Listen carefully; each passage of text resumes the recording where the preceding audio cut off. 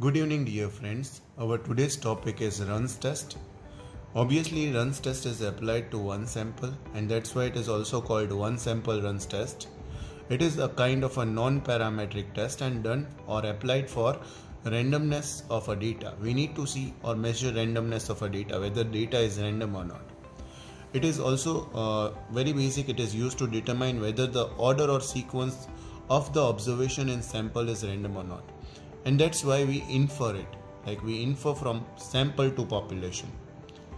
So here also hypotheses are prepared.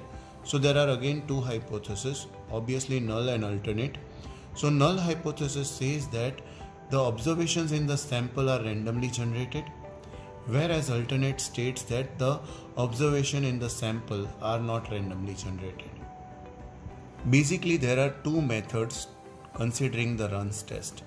We need to see the size of sample.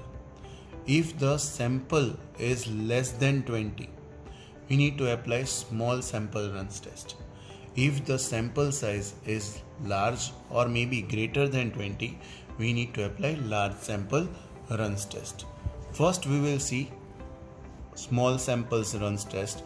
In simple terms, n would be less than 20.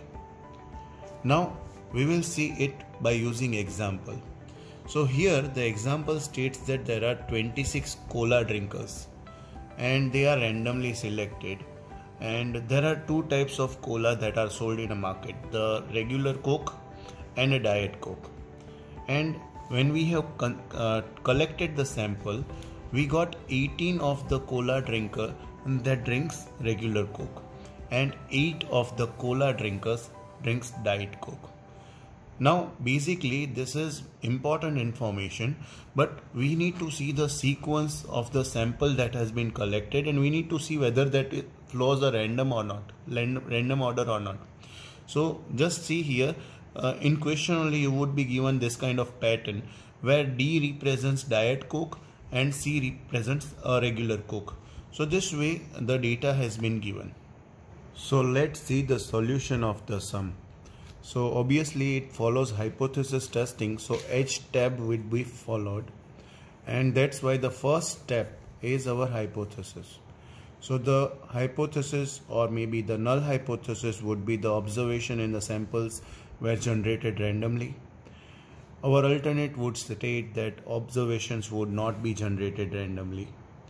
The step 2 is very simple. We need to just write down N1 and N2. Just give the notification. So N1 represents regular Coke, which has the number 18. Our N2 is representing Diet Coke, which has number 8. Step 3 is very easy. Again, it gives a alpha value that was 0.05, that is 5% confidence interval, but obviously it is for one tail. But if we just convert it into two tail, it is divided by 2 and that is 0.025. Now we need to see table A11 and A12. So let's see table A11 first. So see here, my N1 is 18. So you have to see N1 18 and N2 is 8. So N2 is 8. When you just see this, it gives me a number 7. Same way we need to see A12. Our N1 is again 18 and N2 is 8. When again we just see, it will give me number 17. So I will just write here 7 and 17. It is my critical value which I have received from table. Now step 4 is to calculate runs sequence. So to calculate the runs, we need to see the question again. So see here, D is 1 run. The pair of C, that is making again 1 run. So we need to just differentiate every pair of group of C and D, and that is a kind of Coke, maybe Diet Coke and regular Coke, and that makes our run. So we just have to calculate 1, 2, 3, 4, 5, 6, 7, 8, 9, 10, 11 and 12. So these are the 12 different patterns that has made a 12 different runs. Now our step 5 is very simple. We need to see whether our R, that is runs, are in the range of this both that we have seen in our table. So table A11 has given me 7 and table A12 has given me 17 by seeing the N1 and N2. So yes, my R is 12, which is lying between this both. It is belonging to this both, and that's why my null hypothesis is failed to reject. I can say that yes, I would like to go that the sequence, the pattern which has derived, that is randomly occurred, and that's why the sample is representing randomly or randomness, that represents the population also would be randomly selected.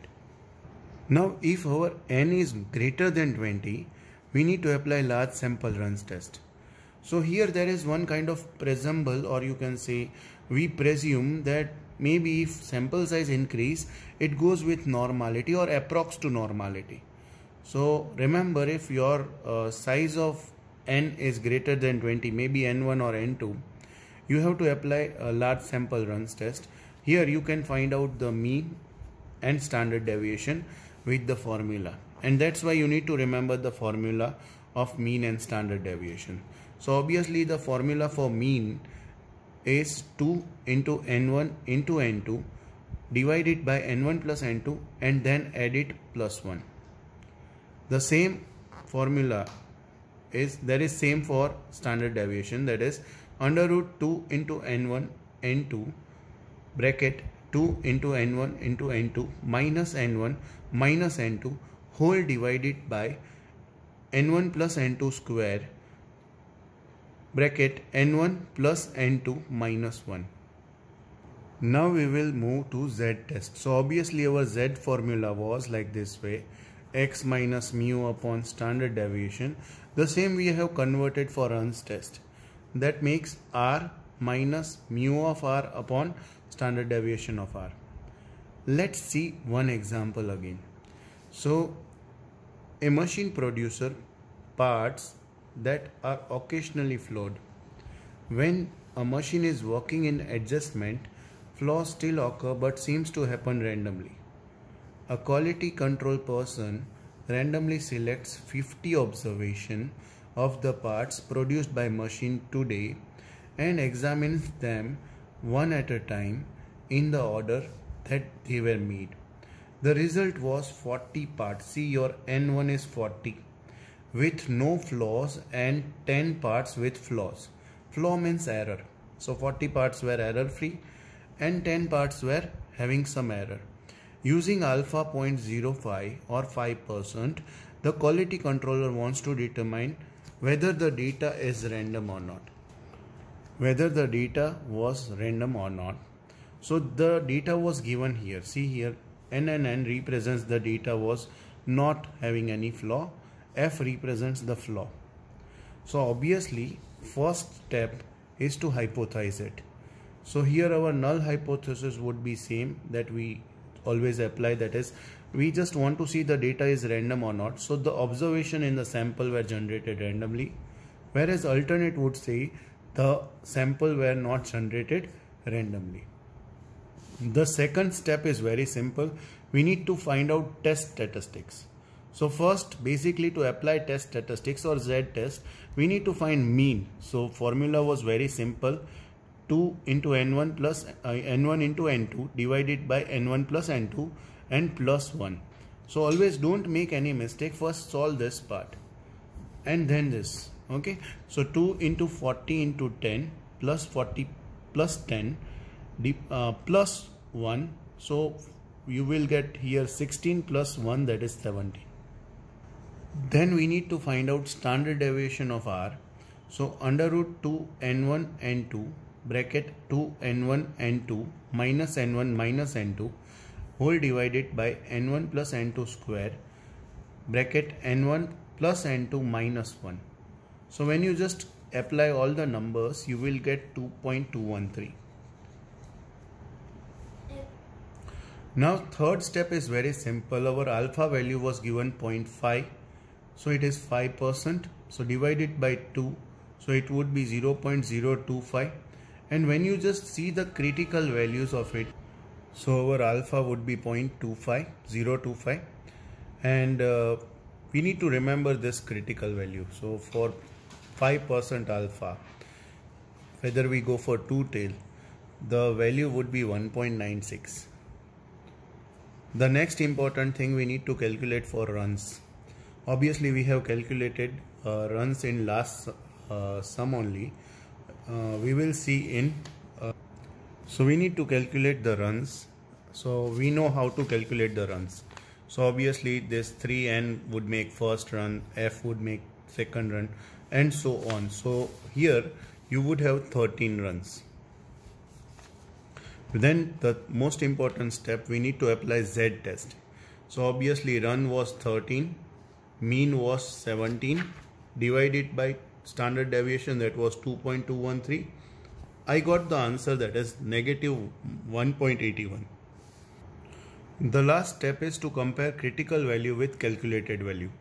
So obviously our critical value was plus or minus 1.96. Now we got the value that was minus 1.81. Many times we just follow the rule of number line, but in this case don't follow it.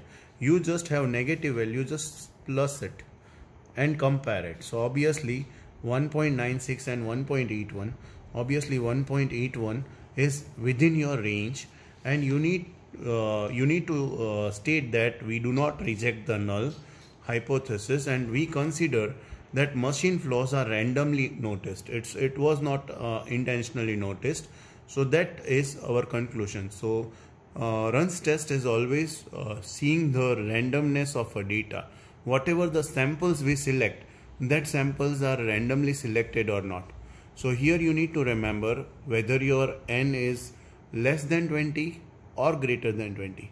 If less than 20, then there is a help of table A11 and A12, and you can solve it easily. And if n is greater than 20, then also don't worry. You just need to remember the small formulas which we have seen in a video, and you need to apply it and to find out whether the data follows randomness or not. And you need to remember, if the critical value is 0.5, you need to just apply two tail, your value would be 1.96. So always remember the table value or critical value for 0.5 would remain same, 1.96, and we need to just consider it. So thank you dear students, have a nice day.